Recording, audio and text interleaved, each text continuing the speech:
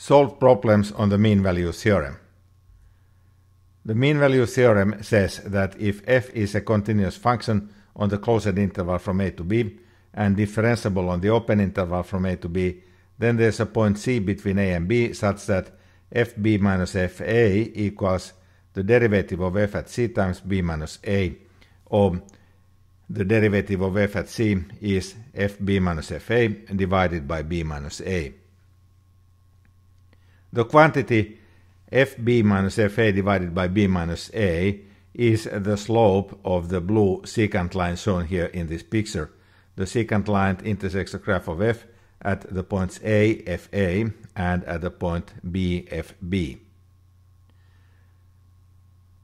The point c is such that the derivative of f at c is the slope of the secant line. This means that the corresponding tangent line is parallel to this secant line. So the mean value theorem simply says that there is a point c such that the red tangent line is parallel to the blue secant line. This has important consequences. The first one is that if the derivative of a function is 0 for all x, then the function is constant function. And second statement is that if the derivative is positive for all x, then f is increasing. This second statement, the condition that f prime of x is positive for all x, can be relaxed. It suffices that f prime of x is positive for all x except for a finite number. If that is true, then the function is increasing. We use the mean value theorem to solve the following problems. In the first problem we show that the function x plus sine of x is increasing. In the second problem we consider the function x to the power negative 2.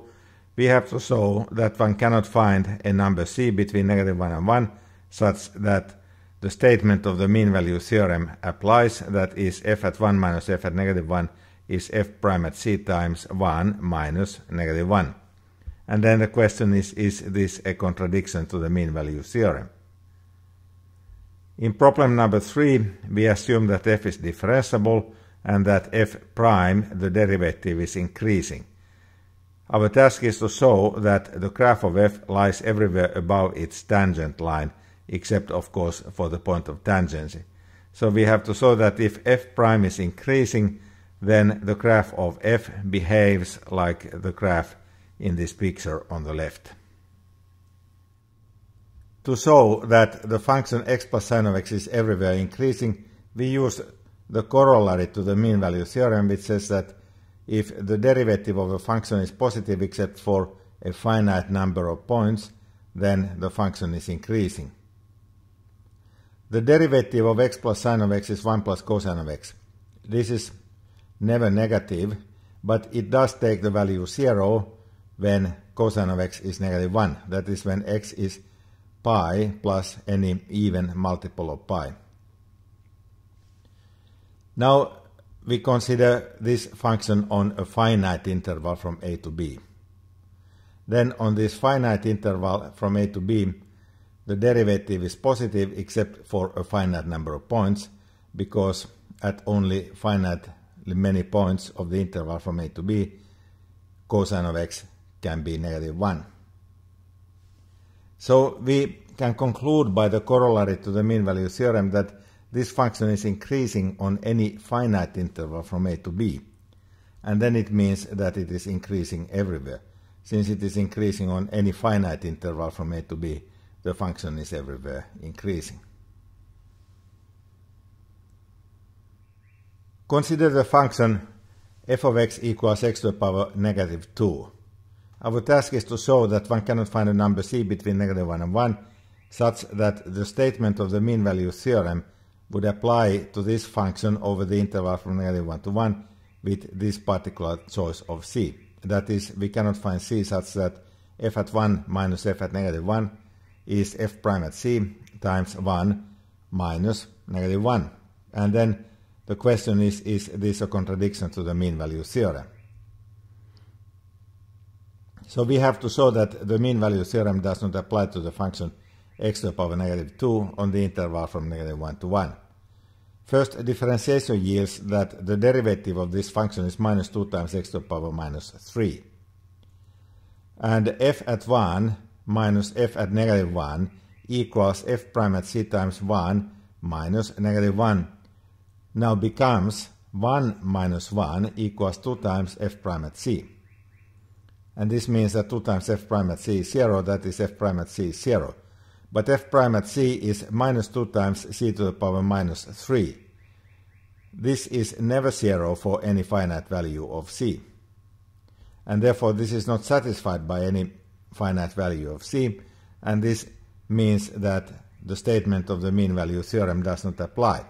And this means that the tangent line of the graph of the function f, that is the red curve, is never horizontal, because the corresponding secant line of the mean value theorem over the interval from negative 1 to 1 for this particular function f of x equals x to the power minus 2 is horizontal. That secant line contains this blue line segment shown here in this picture. Now this is not a contradiction to the mean value theorem, since the function f is not even defined for x equals 0, let alone being continuous or differentiable. Hence, the function does not satisfy the assumptions of the mean value theorem, and the mean value theorem does not apply. The function f is differentiable, and f prime is increasing. Our task in this problem is to show that the graph of the function f lies everywhere on or above any of its tangent line.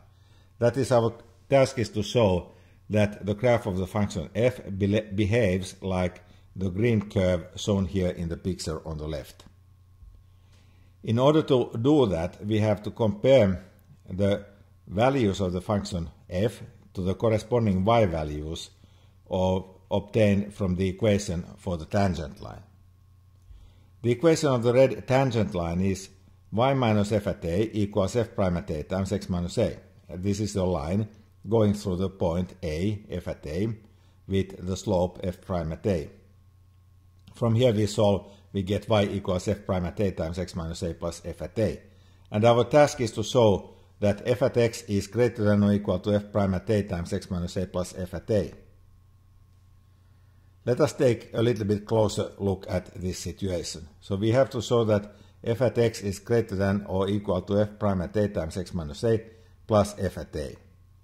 And here f at x is denoted by this dotted line above. It is the point on the y-axis being the y-coordinate of the point x, f of x.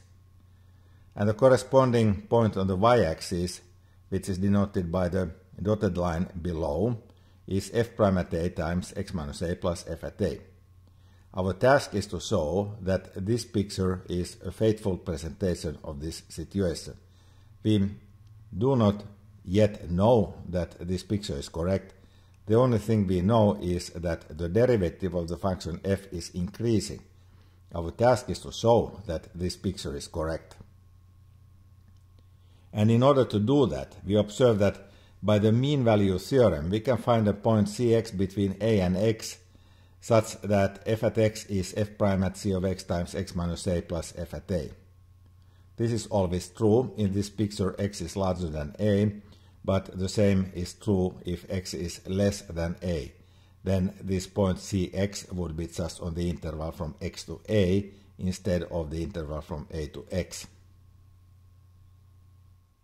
So the task is to show that f of x is greater than or equal to f prime at a times x minus a plus f at a. So the task is to show that the picture on the left is accurate. And we assume first that x is larger than a. Then x minus a is positive. And by the mean value theorem, we can find a point cx between a and x such that f of x is f prime at c of x times x minus a plus f at a. Since cx is between a and x is larger than a, cx is also larger than a. And since f prime is increasing, this means that f prime at c of x is larger than or equal to f prime at a. And now also x minus a is positive. So since f prime at c of x is greater than or equal to f prime at a, when we multiply both sides with a positive number x minus a, we still get an equality in the same direction. So since x minus a is positive, this inequality f prime c of x is greater than or equal to f prime at a, implies that f prime cx times x minus a is greater than or equal to f prime at a times x minus a. And this means that f at x, which is f prime cx times x minus a plus f at a, is greater than or equal to f prime at a times x minus a plus f at a. So this concludes the proof in the situation that x is larger than a. We still have to deal with the situation where x is less than a, like the one shown here in this picture. If x is less than a, then x minus a is negative. And we still can find a point cx between x and a, and now it is in the interval from x to a, such that f of x is f prime at c of x times x minus a times f at a. And since f prime is increasing, and now since cx is less than a, we conclude that f prime at cx is at most f prime at a. But now x minus a is negative. When we multiply both sides of this inequality by x minus a, we have to change the direction of the inequality. So the fact that f prime at c of x is less than or equal to f prime at a implies that f prime at c of x times x minus a is greater than or equal to f prime at a times x minus a. And this means that f of x is greater than or equal to f prime at a times x minus a plus f at a. And this is what we were supposed to show to be true, and now it has been shown and the problem is completely solved. To summarize the discussion, let us now recall that the mean value theorem applies to functions which are continuous on a closed interval from a to b and differentiable on the corresponding open interval from a to b. For such functions, there is always a point c between a and b, such that f prime at c is fb minus fa divided by b minus a. Graphically, this means that there is a point c between a and b, such that the line tangent to the graph of f at the point c, fc, is parallel to the blue secant line going through the points a, f at a, and b, f at b. So these two lines shown here in this picture are parallel. The mean value theorem is a big sledgehammer. It has two important corollaries, and it is these corollaries that are most often used. The first one says that if the derivative of f is 0 for all x, then f is a constant function. And the second corollary says that if the derivative of f is positive for all x in an interval from a to b except for a finite number of values of x, then the function f is increasing. These two corollaries are the most useful applications of the mean value theorem. The power of mean value theorem is used normally by these corollaries.